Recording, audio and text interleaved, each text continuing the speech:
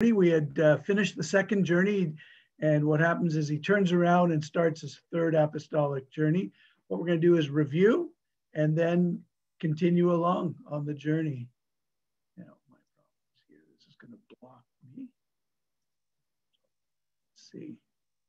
This is. So it was a very eventful journey. Paul and Silas started out by road in Galatia. They picked up Timotheus and Luke along the way, and they were waved into Europe, into Macedonia, by a vision of a man of Macedonia. And the book of Galatians could have been written here, somewhere in 16:6, after Paul has passed through Galatia, because he does say you're so soon removed. So that's one place, or right after his third journey when he passes through Galatia. It really is hard to tell. And those are the spots where he could have written. There's other evidences and we can discuss them. And the eventful journey started in Macedonia and Philippi, where Paul and Silas were jailed. There was an earthquake. They departed after they got out of jail, and obviously established a few things. They left Luke in Philippi. They went to Thessalonica, caused a ruckus, and were sent away. They went to Berea. The Bereans checked what they said. They checked the scriptures nobly, or more nobly than the Thessalonians, but they were immediately pursued by unbelieving Jews and were sent. Paul was sent to the sea, and he ended up in Athens. And from there, he preached to the city almost, departed and came to Corinth, where he stayed 2 years. Phil? Yes? Now, just a suggestion, you want to put your display on presentation mode? My display on presentation mode. Your PowerPoint. Then I can't see myself, eh? That's where it gets. You will. You will. I will. So Yeah. I go on display. That'd be using. No, you're just within the app. Yeah, within the application. You got it. You got it. I got it. Yeah. Thank you. See, this is where I need some technology. Some advice. Okay. Well, First and Second Thessalonians were most likely written from Corinth during that 2-year period, as Paul had established Thessalonica, but he was. He didn't get a chance to see them again. He may have, but he obviously had things to say to them, since he didn't have much time with them because they chased him away. And I'm just reviewing actually here. So the geography is, the upper part here is Macedonia. There's Philippi, Thessalonica, Berea, down to Athens in Achaia, Greece, and then Corinth, where he stayed 2 years, and then went back through Jerusalem to Antioch.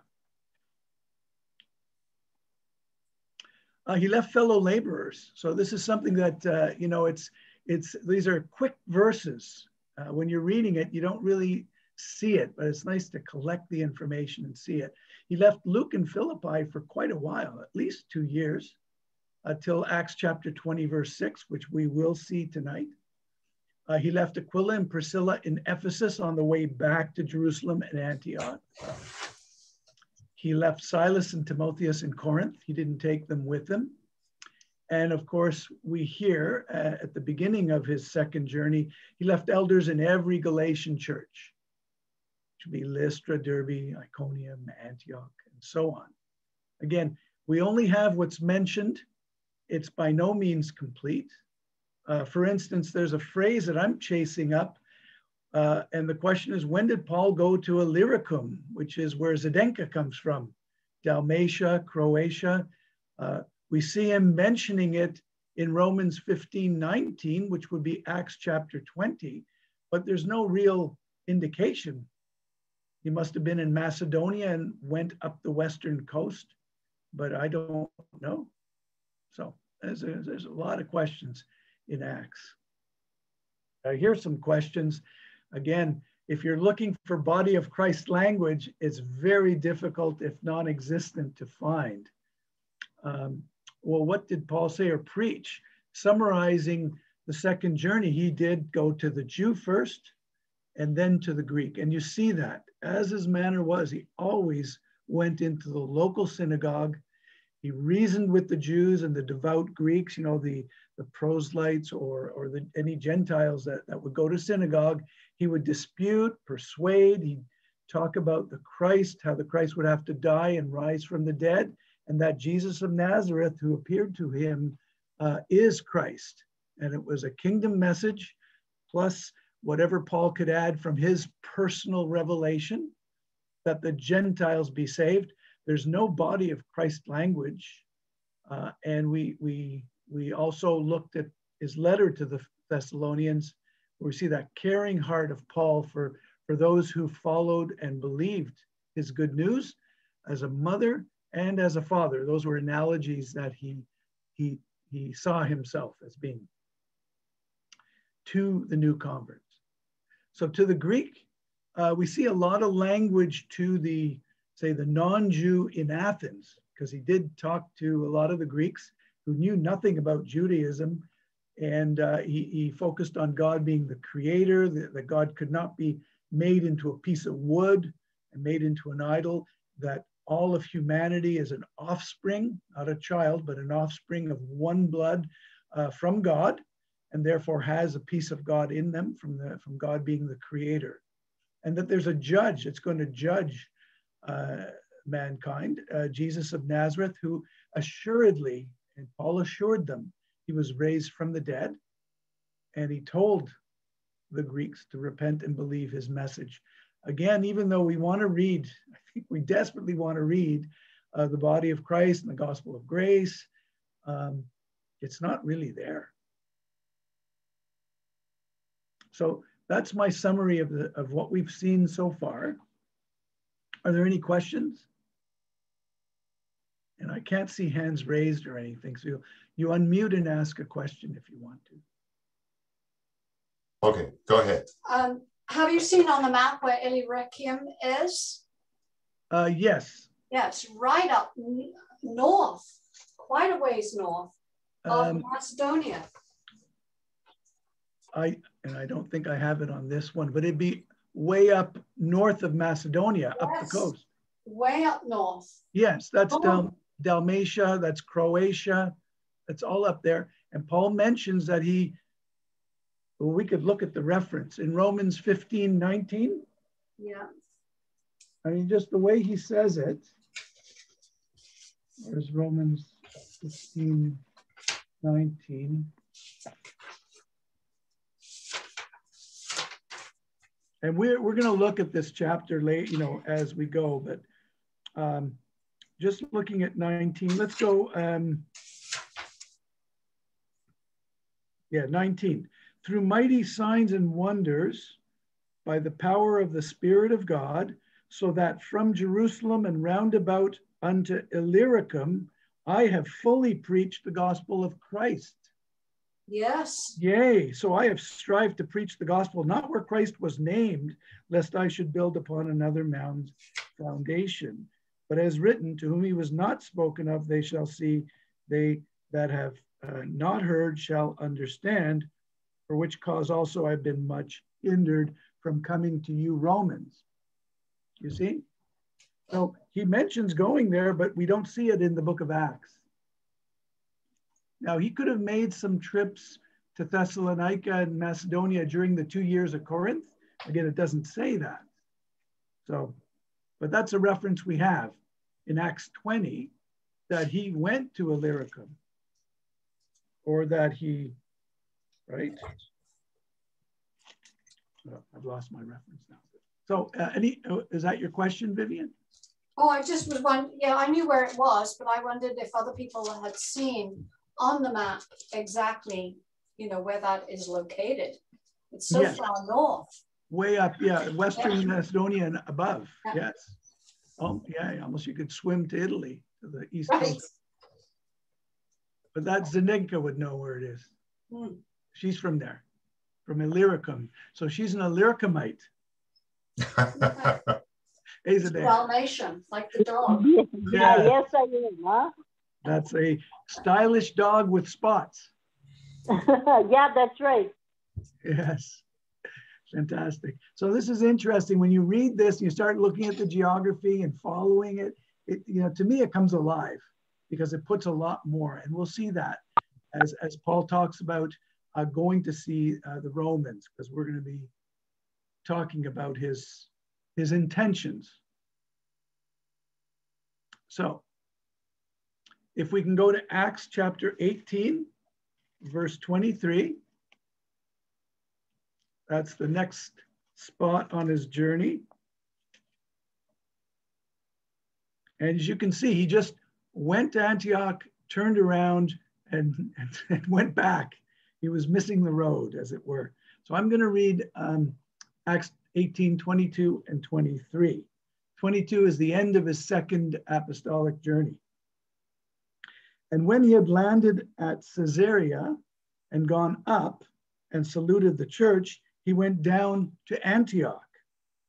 And after he had spent some time there, he departed and went over all the country of Galatia and Phrygia in order, strengthening all the disciples. So this is the beginning of his third journey. Just starts right there, 1823. So I'm going to just answer, the typical questions. Where did Paul go? Well, he traveled all over Galatia and Phrygia. So we can see now that Antioch doesn't seem to be the center of the story, of the narrative as we read, but wherever Paul is, that's where the story is now. Yeah. So I'm just noticing in verse 23, as you read, that Paul strengthening all the disciples. Yes. So if he's strengthening the disciples, then that's still a kingdom message, would it not be? Yes, as far as we can tell, yes. So that's where, and you see, that's where we're trying to place when Paul received the gospel of grace the way we understand it today. And it looks like it's somewhere around here, perhaps. And that's why some people would place the book of Galatians right after this verse, because now he went all over Galatia and he saw something and he's going to write them. But that's how I understand it. So it's right, it's either here or back in Acts 16. Well, there would be disciples in Caesarea because that would have been it's in Israel, right? Philip's disciples in Caesarea. Yeah. And his 4 daughters. Yeah. Right? Yeah, that you see from Acts chapter 8. Right. Philip settled after the scattering, he settled in Caesarea. So there's always been a church there. But that's Acts 18:22. Yeah. So, oh yeah, here, well, we can see the map. As you can see, all over Galatia would have been, all the churches he's been visiting on his first and second journey. And Phrygia would be, where's Phrygia? Thank you. Yes, so up there. So, so it'd be that whole territory. And as you'll see, he'll go to the upper coasts and come down to Ephesus. But now I'm running ahead of myself. Whom did he meet? Again, Van, you're right. You're on the ball. He met the disciples of the kingdom gospel. When we see the word disciples, we know what that means. How long was he there? It just says he spent some time there. I don't know what that means. He spent some time in Antioch, before he started this journey. He spent some time in Antioch. So we don't know how long, but enough time to strengthen the disciples, I guess. And that's basically all we know he did or said or preached was he strengthened them. So he strengthened them with the word of God. He strengthened them with fellowship and community. So I'm sure he had a lot to say. And if the book of Galatians was written here, he had a lot to say.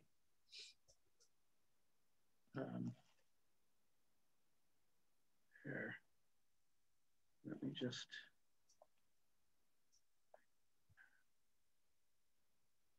Yeah, so we've been through there, I guess. Okay, so could the book of Galatians have been written right after this visit? So that's, I throw it out there. No one knows for sure. There's two camps.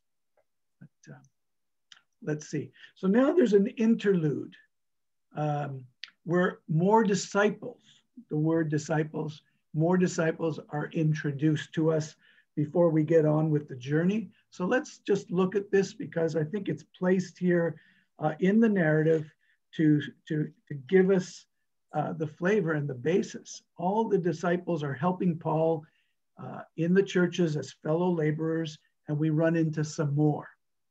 We run into Apollos and the 12. So let me continue. So Acts 18:24-28. A certain Jew named Apollos, born at Alexandria, an eloquent man and mighty in the scriptures, came to Ephesus. This man was instructed in the way of the Lord, and being fervent in the spirit, he spake and taught diligently the things of the Lord, knowing only the baptism of John. And he began to speak boldly in the synagogue, whom, when Aquila and Priscilla had heard, they took him unto them and expounded unto him the way of God more perfectly. And when he was disposed to pass into Achaia, the brethren wrote, exhorting the disciples to receive him, who when he was come, helped them much which had believed through grace. For he mightily convinced the Jews, and that publicly, showing by the scriptures that Jesus was Christ. So as you can see, this Apollos is on his way. Aquila and Priscilla show him a little bit more, show that Jesus was Christ beyond the baptism of John. And then he keeps on going to Achaia, that would be Corinth. And we know that Apollos was in Corinth from the letters. And he helped the disciples there very much through grace. We can talk about that later. And It's interesting that, you know, how slow information moved in those days. Yes. Because, you know, here we are, I don't know, some good 20 years after the cross, and Apollos is still only knowledgeable of John's baptism. Yeah. Which is repent, for the kingdom is at hand. Yeah, that's really quite stunning. Yes, Ken. I just wanted to add that I'm just kind of stunned, you know, looking at this and thinking about for so long, you know, reading passages like this and making it a Christian passage. Yeah. You know, and now it just, I read it and it's so different. You know, that this is not speaking about Christians or body of Christ. Yeah. Especially the part we all did. We were all there. Pardon? Yeah, we were all there. This was all to us. Yeah. Yeah.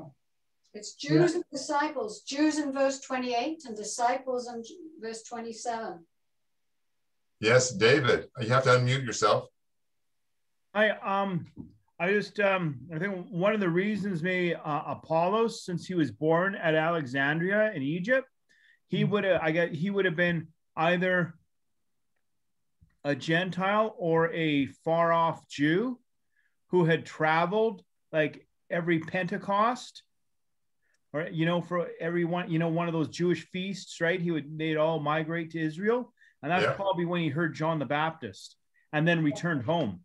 But he obviously wasn't there for when the day of Pentecost was fully come. Yeah.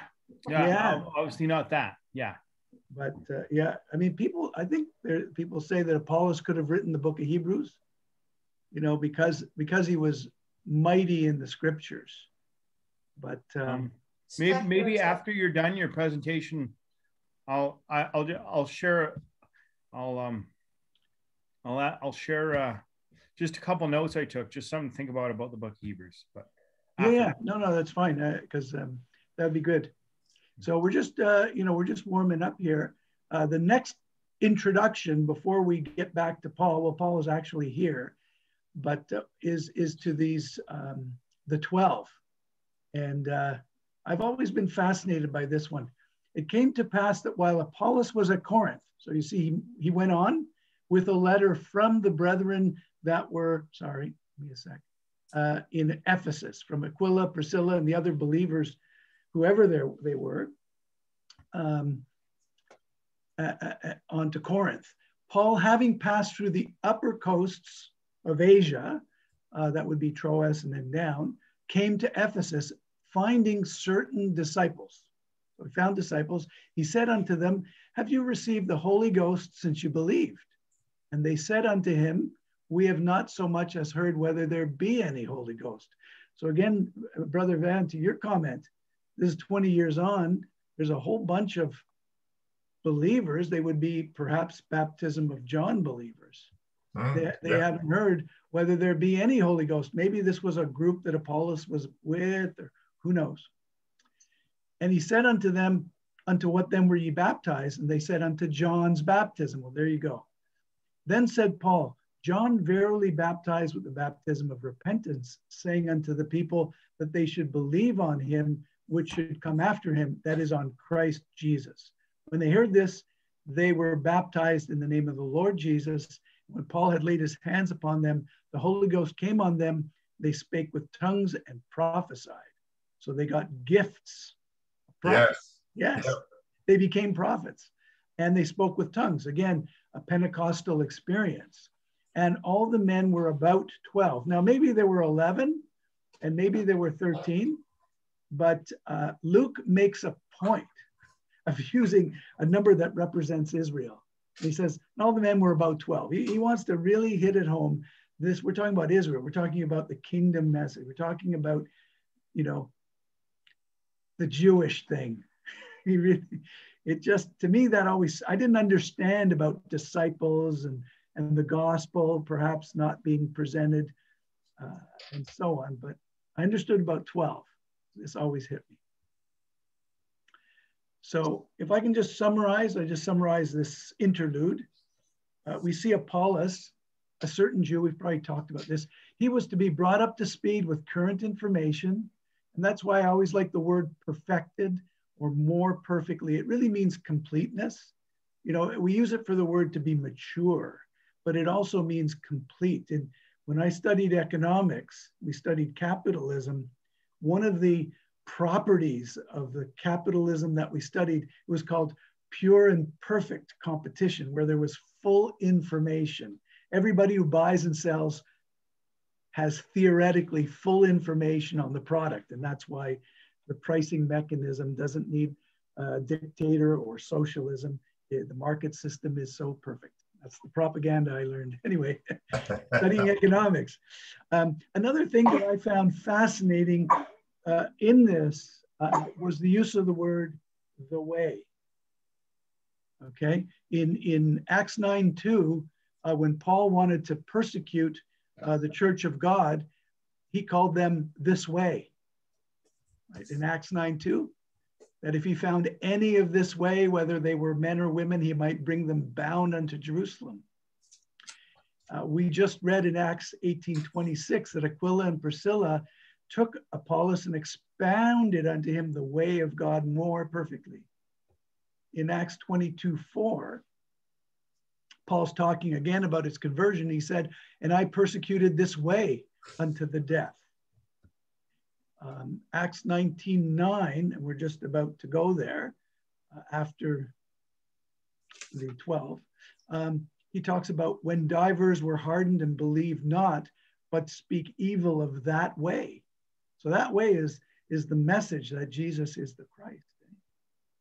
Acts 19:23, it talked about the same time there arose no small stir. This is I think the Ephesian silversmiths, about that way. So they were quite known as the way.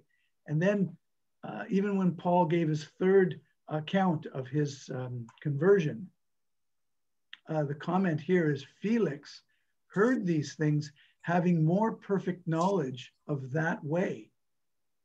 he deferred them and said, when Lysias, the chief captain, shall come down, I will know the uttermost. So that way is used quite a bit for the gospel of the kingdom, the gospel of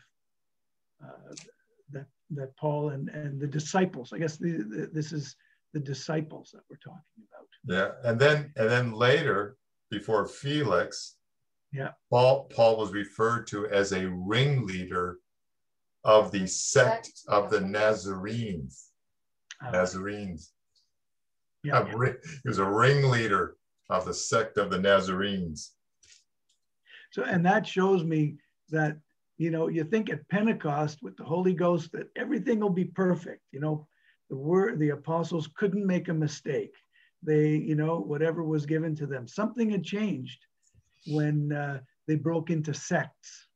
And, you know, they were Judaizer believers of Jesus, those who wanted the law with, you know, like they wanted the law invoked.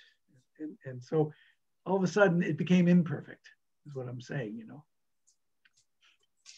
What else? Yes. Can I say something real quick? Is that okay? Yeah, go ahead. You're muted, David. Sorry. In the previous, just in the previous slide, I wanted to suggest an idea, and that is where sorry, the one where Paul is talking to those 12 guys. Thanks. Yeah. Sorry. So this just suggestion. I'll put this out there for you to think about. Then said Paul, John verily baptized with the baptism of repentance, saying unto the people that they should believe on him which should come after him, that is on Christ Jesus. Now, the next verse is still Paul talking. When they heard this, meaning they that heard John the Baptist heard this, they were baptized by John the Baptist in the name of the Lord Jesus. And when Paul laid his hands upon them, meaning the people that Paul was speaking to, then the Holy Ghost came on them. So I'm suggesting that Paul didn't rebaptize these people. When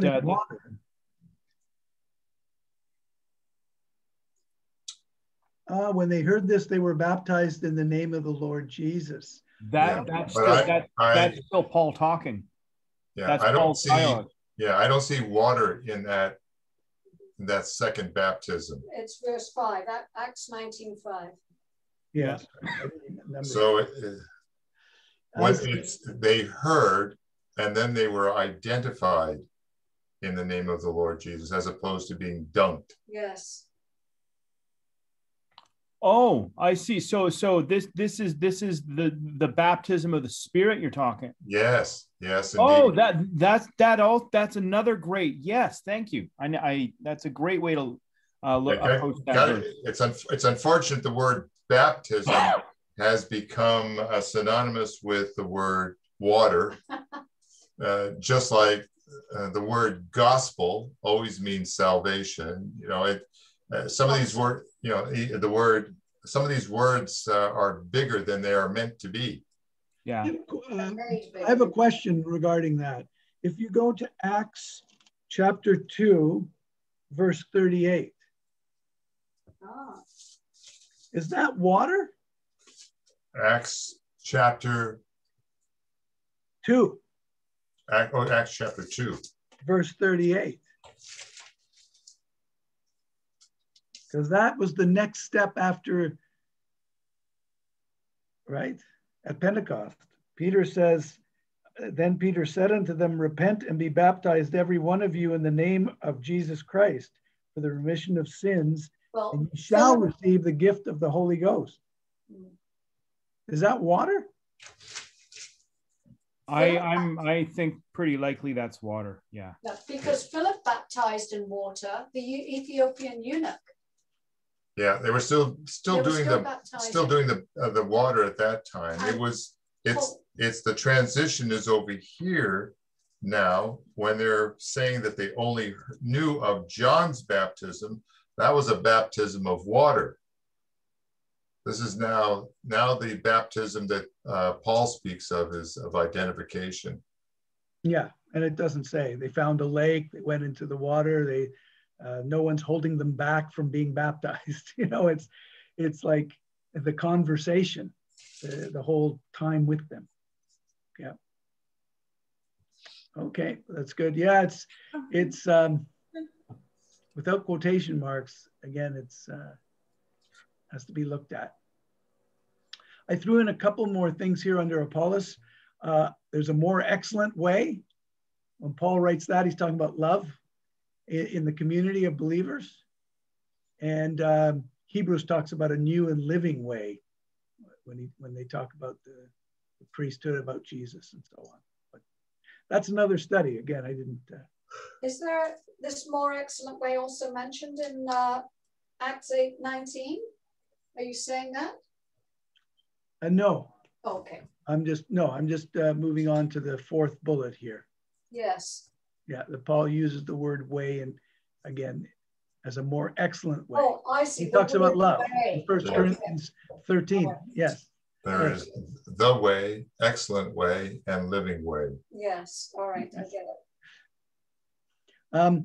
The 12 were referred to as certain disciples or men. Apollos goes on to Corinth, that we said, and the 12 go with Paul to Ephesus. As we will see, they stuck with him and separated from the synagogue and met together daily. So if I can get someone to read the next slide, read Ephesians 19. We'll go to Ephesus. Verse 1 and then verses 8 to 20.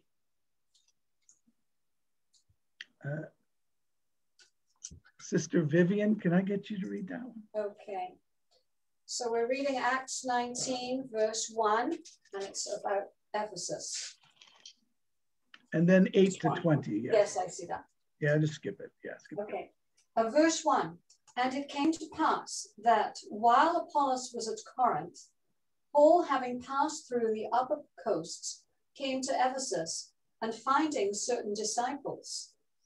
And we're going to drop down to verse 8.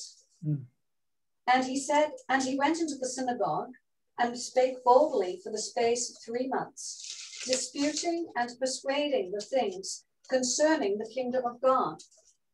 But when divers were hardened and believed not, but spake evil of that way before the multitude, he departed from them and separated the disciples, disputing daily in the school of one Tyrannus. And this continued by the space of 2 years, so that all they which dwelt in Asia heard the word of the Lord Jesus, both Jews and Greeks. And God wrought special miracles by the hands of Paul, so that from his body were brought unto the sick handkerchiefs or aprons, and the diseases departed from them, and the evil spirits went out of them. Then certain of the vagabond Jews, exorcists, took upon them to call over them which had evil spirits by the name of the Lord Jesus, saying, We adjure you by Jesus whom Paul preacheth. And there were 7 sons of one Sceva, a Jew, and chief of the priests, which did so. And the evil spirit answered and said, Jesus I know, and Paul I know, but who are ye? And the man in whom the evil spirit it was leapt on them and overcame them and prevailed against them, so that they fled out of that house naked and wounded. And this was known to all the Jews and Greeks also dwelling at Ephesus. And fear fell on them all, and the name of the Lord Jesus was magnified. And many that believed came and confessed and showed their deeds. Many of them also, which used curious arts, brought their books together and burned them before all men. And they counted the price of them and found it 50,000 pieces of silver. So mightily grew the word of God and prevailed. Thank you, Vivian. Whoa. Oh, we have a little more. Oh. Are you good, Vivian? If you want me to continue reading or someone else wants to read, I don't mind. I can't see any hands up or anything. You want me to continue? Yes, please. Yes, Okay. Verse 31. Verse 21. After these things were ended, Paul purposed in the Spirit, when he had passed through Macedonia and Achaia, to go to Jerusalem, saying, after I have been there, I must also see Rome. So he sent to Macedonia 2 of them that ministered unto him, Timotheus and Erastus. But he himself stayed in Asia for a season. And the same time, there arose no small stir about that way. For a certain man named Demetrius, a silversmith, which made silver shrines for Diana, brought no small gain unto the craftsmen, whom he called together with the workmen of like occupation, and said, Sirs, ye know that by this craft we have our wealth. Moreover, ye see and hear that not alone at Ephesus, but almost throughout all Asia, this Paul hath persuaded and turned away much people, saying that they be no gods which are made with hands. So that not only this our craft is in danger to be set at naught, but also that the temple of the great goddess Diana should be despised, and her magnificence should be destroyed, whom all Asia and the world worshipeth. And when they heard these sayings, they were full of wrath, and cried out, saying, Great is Diana of the Ephesians. And the whole city was filled with confusion. And having caught Gaius and Aristarchus, men of Macedonia, Paul's companions in travel, they rushed with one accord into the theatre. And when Paul would have entered in unto the people, the disciples suffered him not. And certain of the chief of Asia, which were his friends, sent unto him, desiring him that he would not adventure himself into the theatre. Thank you. I'll continue. Some therefore cried one thing and some another, for the assembly was confused, and the more part knew not wherefore they were come together. And they drew Alexander out of the multitude, the Jews putting him forward. And Alexander beckoned with the hand and would have made his defense unto the people. But when they knew that he was a Jew, all with one voice about the space of 2 hours cried out, Great is Diana of the Ephesians. And when the town clerk had appeased the people, he said, Ye men of Ephesus, what man is there that knoweth not how that the city of the Ephesians is a worshiper of the great goddess Diana, and of the image which fell down from Jupiter? Seeing then that these things cannot be spoken against, ye ought to be quiet and to do nothing rashly. For ye have brought hither these men, which are neither robbers of churches, nor yet blasphemers of your goddess. Wherefore, if Demetrius and the craftsmen which are with him have a matter against any man, the law is open, and there are deputies. Let them in plead one another. But if ye inquire anything concerning other matters, it shall be determined in a lawful assembly. For we are in danger to be called in question for this day's uproar, there being no cause whereby we may give an account of this concourse. And when he had thus spoken, he dismissed the assembly. Chapter 20. And after the uproar was ceased, Paul called unto him the disciples and embraced them and departed for to go into Macedonia. So that's the Ephesian adventure. So where did Paul go? Well, he passed through the upper coasts of Asia, which would be Mysia and Troas, and ended up in Ephesus. Of course, we know what happened there. This is quite the adventure. I'm trying to capture it all. I may have missed a few people. I should have just said everybody, but I wanted to sort of pick and choose. So we met diverse hardened Jews in the synagogue of the Jews.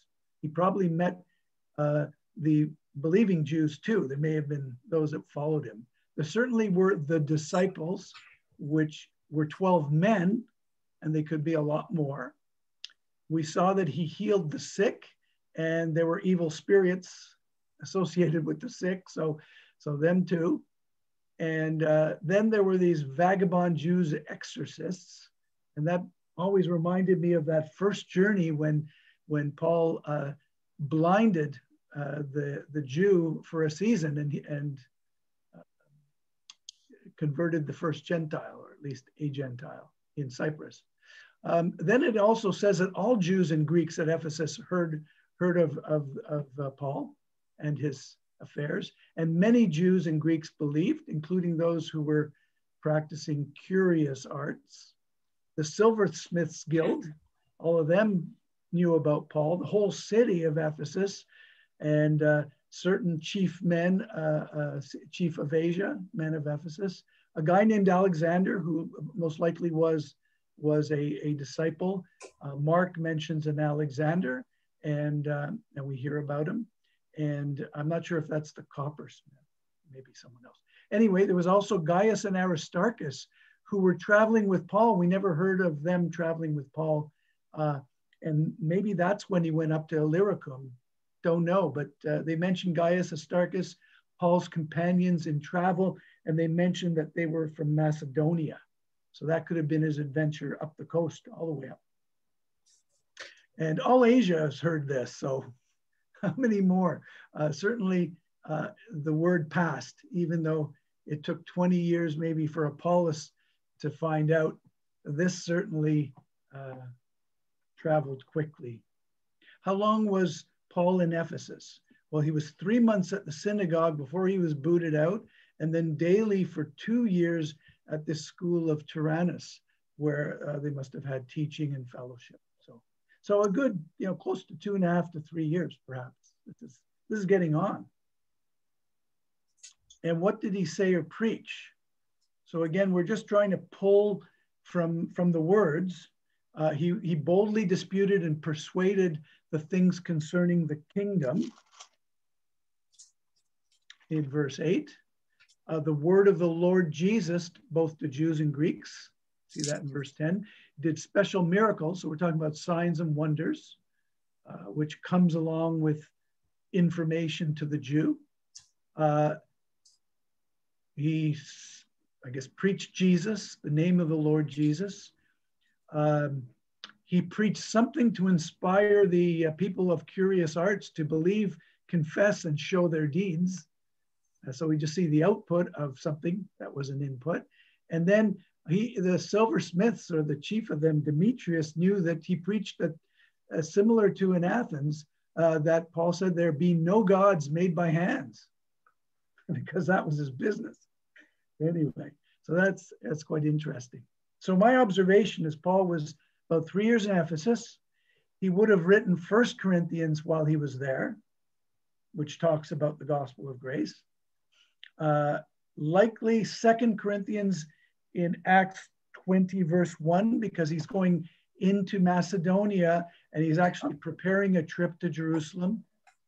And he was going to go by Corinth. He sent a letter ahead. He sent Timothy and Erastus to Macedonia in advance.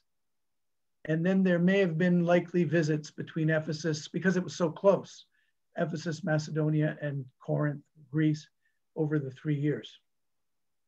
Okay. So that's it for Ephesus. Now we're just going to take a little adventure here, and I think we're almost done the traveling, and then we can open it up to questions. So we're going to look at the first 6 verses of Acts chapter 20. So Paul had sent Timothy and Erastus over to Macedonia and Greece. He stayed, and then this whole thing arose, so he left. After the uproar was ceased, Paul called unto him, and I'm reading start of chapter 20, the disciples, and embraced them and departed for to go into Macedonia. That would have been Philippi, Thessalonica, Berea, and those parts.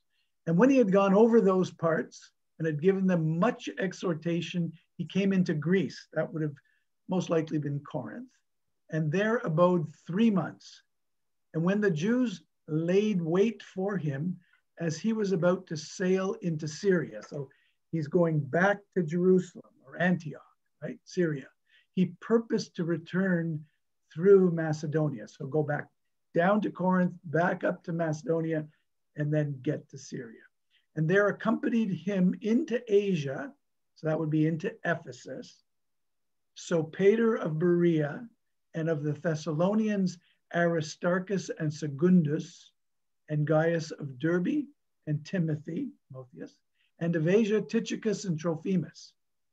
These going before tarried for us at Troas. So all of a sudden Luke is in the party, right? So they went to Philippi, which is Macedonia, and then they went over to Troas and waited for Paul there.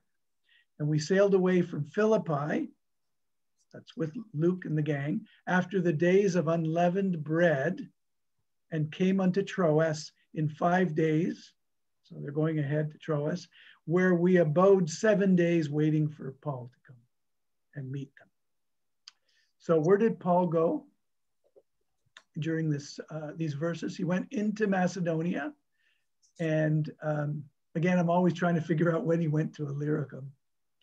He came into Greece, and Cenchrea is sort of a sister city of Corinth, twin city, organized a group to deliver an offering to the poor saints in Jerusalem. And I would like to read these verses just to give a feel for where we are in Corinth. We can do that after. So whom did he meet? He met them, which would have been the Macedonian followers, most likely, those where he abode in Greece. He met Jews who were laying wait for him. I don't know if that's a good thing or a bad thing. It sounds like a bad thing. And those who were going to Jerusalem with him.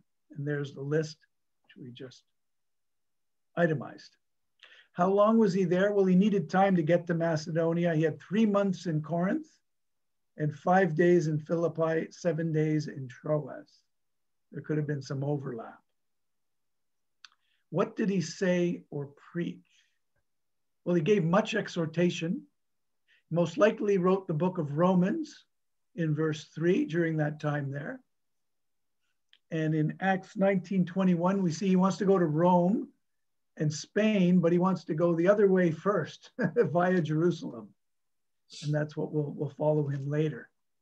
And there's some other verses to read that are references. So before we do some of this, are there any questions? Would Illyricum is up in the Macedonia area, right? Well, yeah. It's the west, it's up north of that. So that's Dalmatia, Croatia area. Okay, so we could assume that that would be his second missionary journey that he was up there, right? I could have. It never mentions that part, right? Yeah, yeah. But like I think what was that you were saying earlier? It's because Luke was silent about the mystery. Always, yes. So because Luke was silent about the mystery, Luke never mentioned Paul's trip to Illyricum. Yeah, that makes sense. He threw in Athens for good measure. Yeah. Okay. But that's what we're seeing here is we don't know, like, where are the disciples? Well, they're here, right? We have a list of them. Where are the Gentiles? Well, we don't really see them. They're really anonymous, aren't they? Yeah, that's the feeling I'm getting. There's anonymous. Like Spain is really never mentioned. You know, like Spain's mentioned, but that's it. Again, there's a lot of things not mentioned. Just to get a flavor, maybe as we close, maybe we can just look at some of these other verses to get a feel for the letter content of his journeys. So I think let's look 1 Corinthians 9, and we're just to get a feel for what he's writing, and obviously he's writing it during this time that we've been looking at. And so therefore the gospel of grace was in his hands already. Again, Luke is silent on these things. It's quite interesting. I never thought of it like that, but you can see it. Let's see, I've got 1 Corinthians 9, 1-5. Have I got the right one? Oh, maybe not. No, again, was it 2 Corinthians? I'm sorry, 2 Corinthians 9, 1 to 5. Yes, because he wrote the second letter, getting ready for this trip. So I've done it again. 2 Corinthians 9, 1 to 5. He's talking specifically about taking up an offering. I don't think I have it. No. So I'll read 2 Corinthians 9, 1 to 5. For as touching the ministering to the saints, it is superfluous for me to write to you, for I know the forwardness of your mind, for which I boast of you to them of Macedonia, that Achaia was ready a year ago, and your zeal hath provoked very many. Yet have I sent the brethren, lest our boasting of you should be in vain in this behalf, that as I said, ye may be ready. So obviously he says, well, if you got the money, let's go and get it. As opposed to let it just sit there in a bank account. Verse 4, lest happily if they of Macedonia come with me and find you unprepared, we say not ye, should be ashamed in this confident boasting.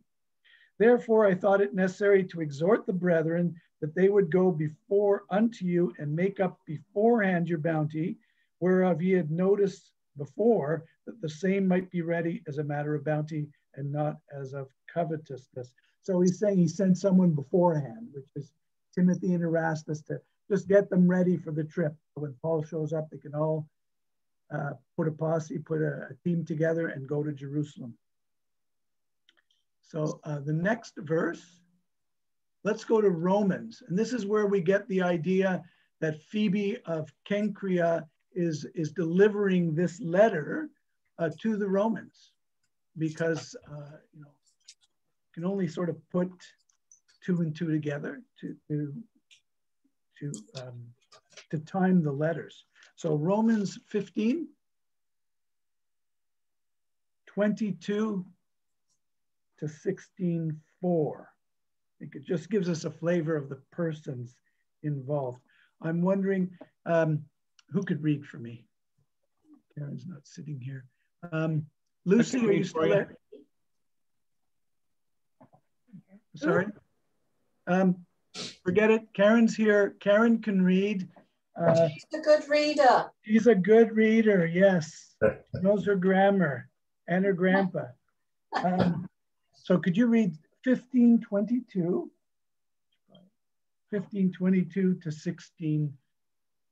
I say 5. Yeah. Okay. 22 to. Yeah. To 16:5. Yeah, I'll stop you. Okay. I'll kick you.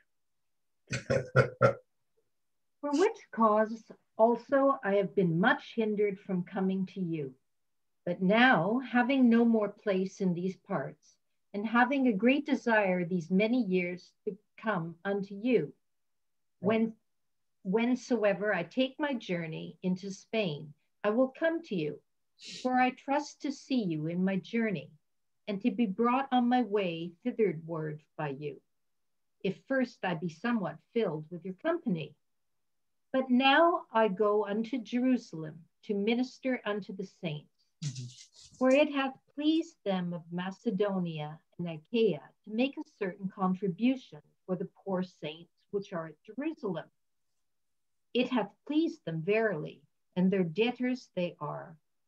For if the Gentiles have been made partakers of their spiritual things, their duty is also to minister unto them in carnal things. When therefore I've performed this, and have sealed to them this fruit, I will come by you unto Spain. And I am sure that when I come unto you, I shall come in the fullness of the blessing of the gospel of Christ. We can't hear you. Oh, okay. Yes, sorry. Gee, not very often people tell me to talk louder. Okay. Okay. And I am sure that when I come unto you, I shall come in the fullness of the blessing of the gospel of Christ. Now I beseech you, brethren, for the Lord Jesus Christ's sake, and for the love of the Spirit, that ye strive together with me in your prayers to God for me, that I may be delivered from them that do not believe in Judea, and that my service, which I have for Jerusalem, may be accepted of the saints, that I may come unto you with joy by the will of God, and may with you be refreshed. Now the God of peace be with you all. Amen. Chapter 16.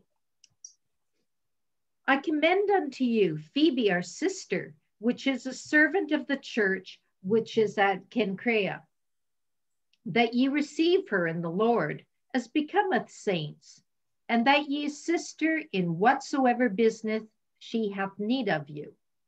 For she hath been a succorer of many, and of myself also. Greet Priscilla and Aquila, my helpers in Jesus Christ, who have for my life laid down their own necks, unto whom not only I give thanks, but also all the churches of the Gentiles. Likewise, greet the church that is in their house. Salute my well-beloved Athanasius, who is the first fruits of Archaea unto Christ. That's enough. Yeah, and it goes on, but it gets very personal. So Phoebe delivers this letter, and it looks like Priscilla and Aquila are back in Rome, and they have a house church. And you see words like gospel of Christ, you see saints in Rome, right? Referring to have become as saints. He's encouraging them. And he talks about all the churches of the Gentiles. So interesting. It is interesting that we don't, the Gentiles are quite anonymous. Eh? Well, anyway, that's all I have right now. On to Jerusalem, Rome, Spain, and so on along the journey. But that's all I have. So I'll just open it up. I think it's. Can I mention something? Yeah, go ahead.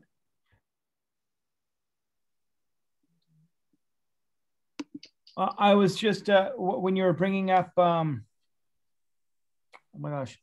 Should I put the slide back up? No, it's okay. When you were talking about putting together the money to bring to the Jerusalem saints, right? Yes.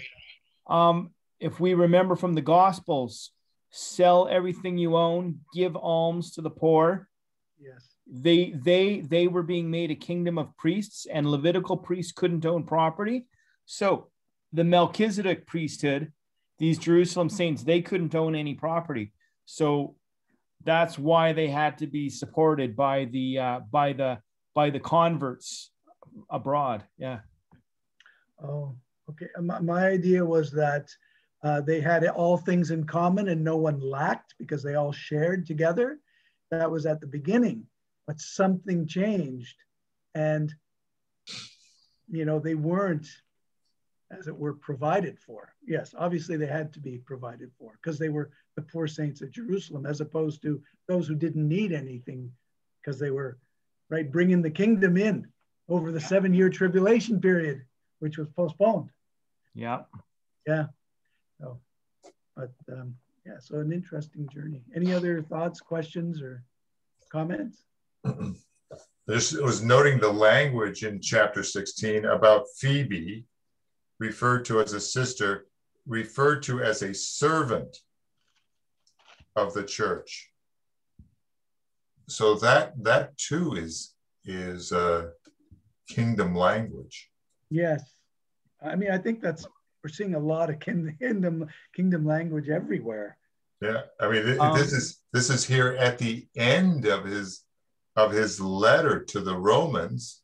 He's still using kingdom language. Phoebe is a servant. But in verse 4 of 16, this is where it's interesting, where he talks about all the churches of the Gentiles. Again, it's not clear. There's churches in people's houses. There's churches of disciples, churches of the Gentiles. Yeah, well, so I've become inclined to think now when I see the word Gentiles it includes all the uncircumcision, but chiefly uncircumcised Hebrews. So when I read a verse, I read a phrase like all the churches of the Gentiles, Right. I'm inclined to understand that this is chiefly the churches of the uncircumcised Hebrews.